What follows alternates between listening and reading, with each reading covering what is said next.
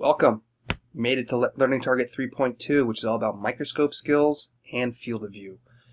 In this learning target, you're actually going to be brushing up your skills on how to use a microscope and learning about this thing called field of view, which you may or may not remember based on what you did in living environment last time.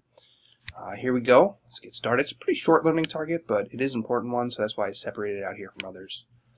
Just to review the microscope real quick, I'm not going to quiz you on every single piece of the microscope, but I do want to take you through the tour because you'll probably be using one in the coming weeks.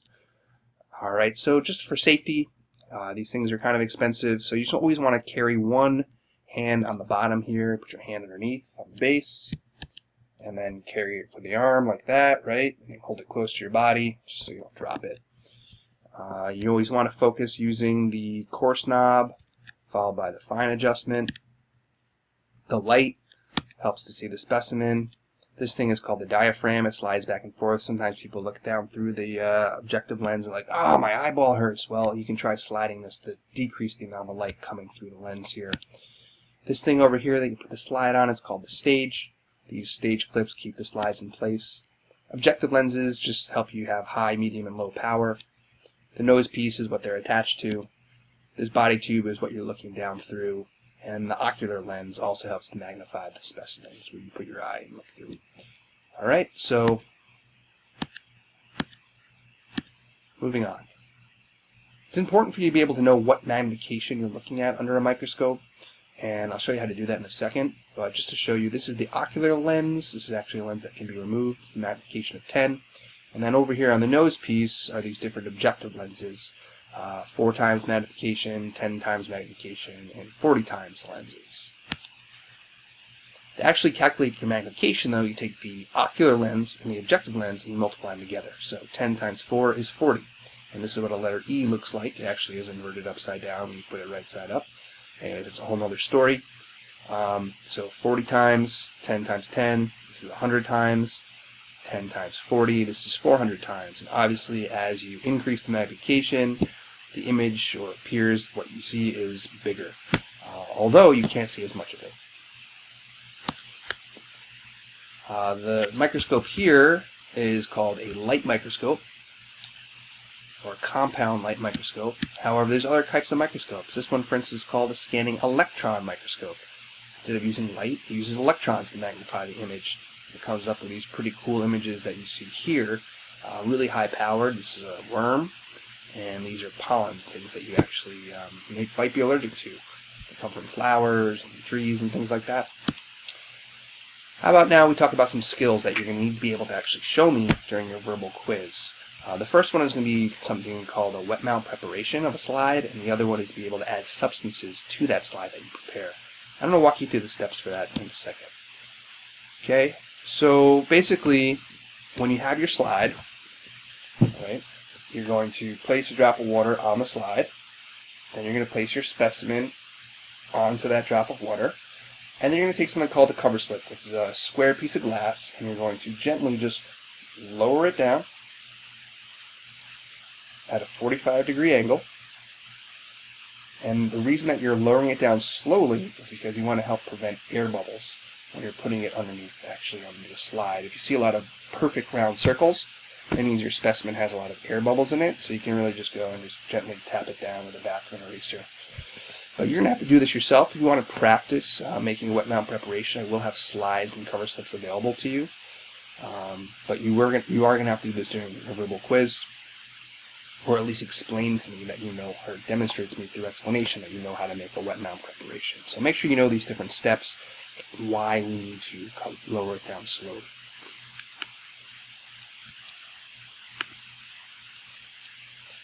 Okay, the other thing that you may need to do, especially during a New York State lab that we're doing later on this year, is you're going to be able to add various substances to a slide. Now sometimes you might want to add stain to be able to see the different organelles of a cell. And sometimes you might want to add something like a salt solution to the cell or distilled water. And you can actually do this without actually removing the stage or removing the slide from the stage. And as you can see here in this image, basically what you do is you take your pipette or your dropper, and on one side you place a small piece of paper towel. On the other side you place the solution in the dropper that you want to add to the slide. and you just kind of nuzzle up the pipette, as you see the student doing here, to the edge of the cover slip, holding the paper towel on the other side, and you squirt a couple drops of your substance onto the slide, and the paper towel, through something called capillary action, will actually suck some of that substance through, and that's how you add a substance to the slide, and something that you should be knowledgeable how to do and be able to explain to me how to add a substance in your verbal quiz. Okay, next, field of view. Now let's say you look down through a microscope. Imagine you're looking down through a microscope and you see this image, right? The image that you're seeing, the diameter, I should say, of that image, or the size of the viewing area that you can see when you're looking through a microscope, is called field of view. So from here to here is the field of view. Now, in order to understand how to calculate or understand to read the field of view, you need to know how to use a ruler. And in science, we use the metric system. So this is centimeters, 1 centimeter, 2 centimeter, 3 centimeter, 4 centimeter, or the little dashes represent millimeters. Now, 1 centimeter equals 10 millimeters. So 1 centimeter is 10 millimeters, 20 millimeters, 30 millimeters, 40 millimeters, 41, 42, 43, 44, and 45 millimeters is the largest object that you could actually measure with this particular ruler.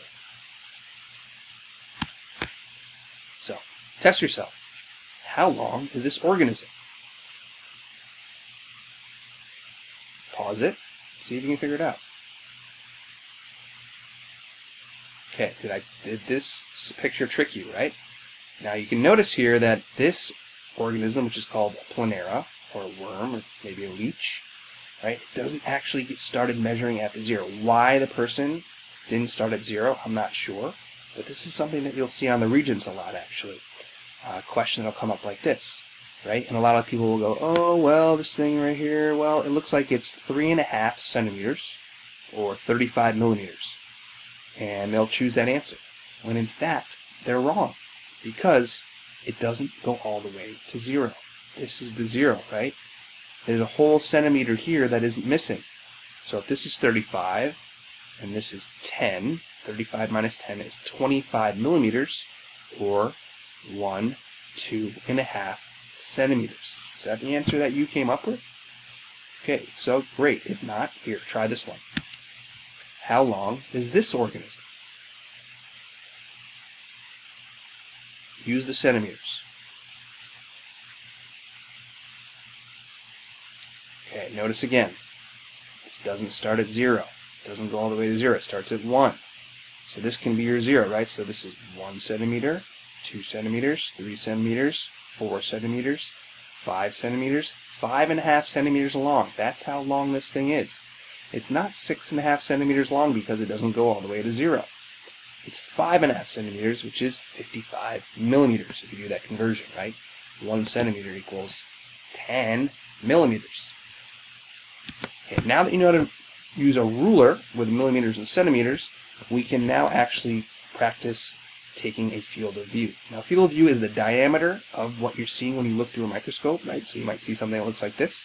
The diameter can be this way, could be this way, or it could be this way, right? It has to be the whole length. However, if you took like a cross section like this, that's not the diameter. So that would be wrong.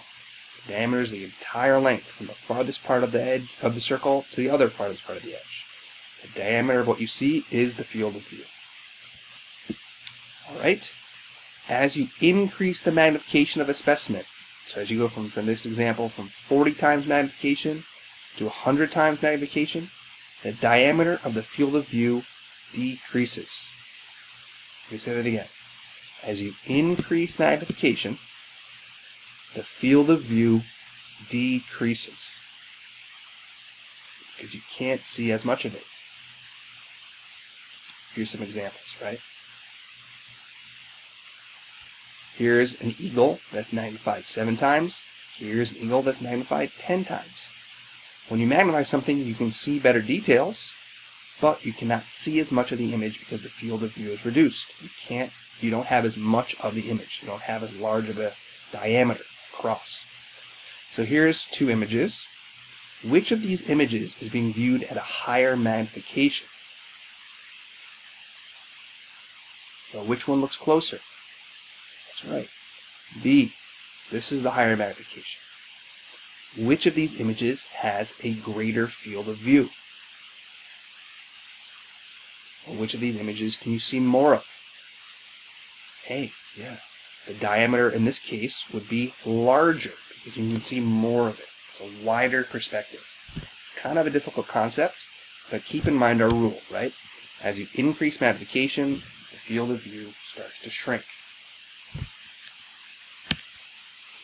So how is field of view measured?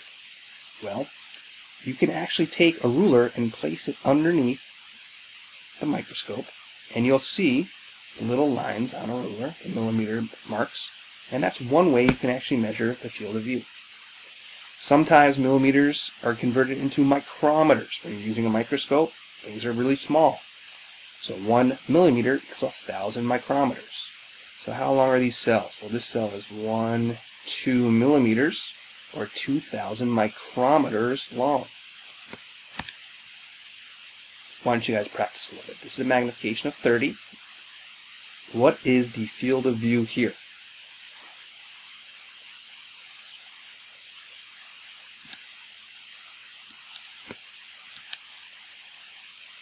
Well, the field of view is, depending on which kind of unit you're using, 0.5 centimeters, 0.1, 0.2, 0.3, 0.4, 0.5, 5 millimeters, 1, 2, 3, 4, 5, or 5,000 micrometers.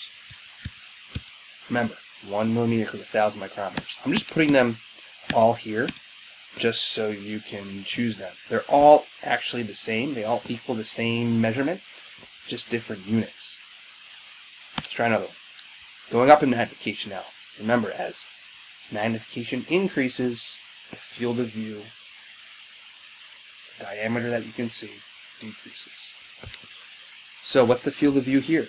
Use the ruler. This is in millimeters.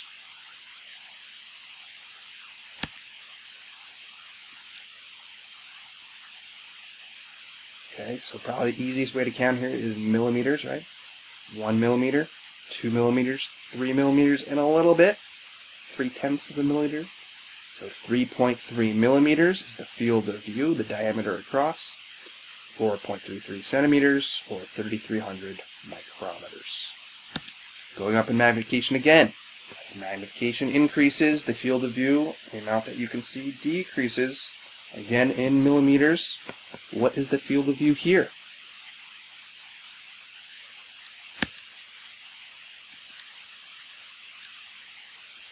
One millimeter, 2 millimeters and a little bit, 2.1.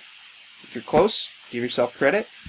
2.1 millimeters, or 0.21 centimeters, or 2,100 micrometers. So again, you see our rule here, right? As you go up in magnification, the amount that you can see, the field of view, starts to shrink. Okay, this one's a little tricky. Look at the measurements here. Try this one. So millimeters, these big lines, right? The darker lines are millimeters. The field of view here is 1 millimeter, 1.1, 1.2, and 1.3 millimeters, or 0.31 centimeters, or 1,300 micrometers. Sorry if it got cut off there. Okay, so here's a little review, right? As we increase magnification, the field of view shrunk, or what we could actually see underneath or through the microscope was smaller. Now let's apply what we know here to actually try to measure some cells. So you may see cells that look like this. These could very well be someone's cheek cells. What organelle do you think that is? It's the nucleus. These very well could be plant cells or onion cells. Okay?